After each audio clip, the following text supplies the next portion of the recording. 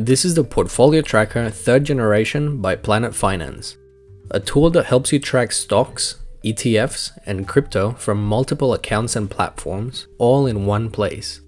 It includes top quality features to capture insights, from a summary of your overall portfolio performance to your individual investments and your dividends, all presented through beautifully designed charts and dynamic tables. There's a range of useful tools that can be found here. For example, this split tool to perform asset splits automatically on your past transactions.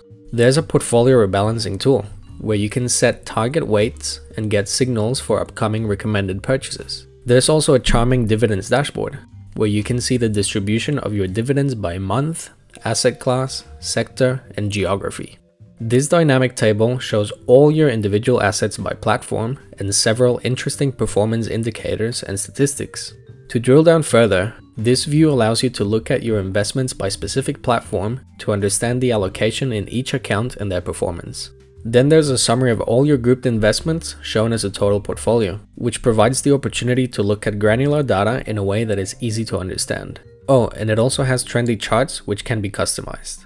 This then automatically feeds into this user-friendly dashboard where you can get a summary of your total portfolio performance, screen watchlist assets, and understand the distribution of your investments across many types of categories. It doesn't stop there. As you scroll down, there's a massive graph visualizing your historical portfolio performance over time with customizable date ranges. And at the bottom, you'll have 3 summary tables that break down your cross-platform movements with dividends, crypto and cash interest, cash balances, performance, and trade information. Finally, let's not forget the magic cell in the dashboard that converts all your numbers in this tracker to an overall currency of your choice.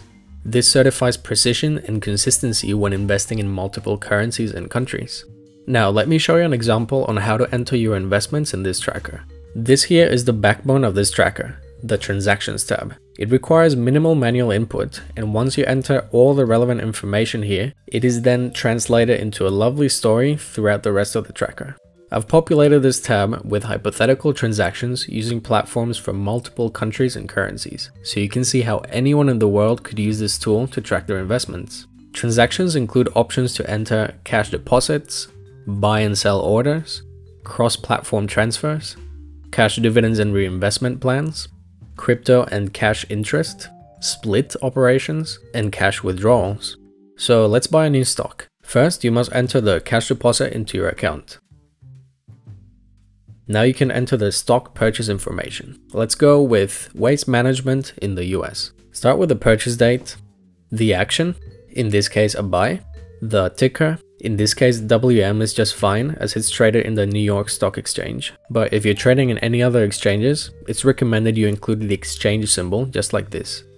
Then the quantity, the price, currency, platform, asset class, sector, country, strategy, and a note. And that's it. If you move across the tabs, you can see that Waste Management has been added automatically to your tables and charts. It's a very intuitive way to enter transactions, and the tracker delivers the perfect opportunity for you to seamlessly manage your investments successfully. If you would like to access this ready-to-use tracker in light, dark, matrix, and cyberpunk theme, make sure to visit my Patreon, which is linked in the description of this video. When you first access this tracker, you'll see a protected version. You need to click File on the top left and then make a copy into your private account. Now you can edit and continue with the rest of the setup. So go to the Transactions tab and select all the dummy transactions. Once they're selected, remove them by pressing the backspace or delete key. You can do the same with the split tool records and the portfolio rebalancing targets. Go to the Settings tab and check the options available under each column. These lists will appear as drop-down options as you enter transactions in the Transactions tab. Here you can enter your platforms being used and further asset classes, sectors, or strategies you want to track. Make sure to enter the base currency in cell H5 to ensure the historical portfolio performance chart stays accurate if you have investments in multiple currencies. You can now start entering your transactions or migrate them from a previous tracker by pasting them from row 3 in the corresponding columns.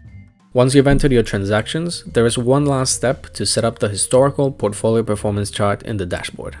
That's a mouthful. Go to the Portfolio Performance tab and clean up the existing records. Select the records from A9 all the way to the bottom of column B, and then press the backspace or delete key. To set up the automation for recording data, click File on the top left and go to Settings.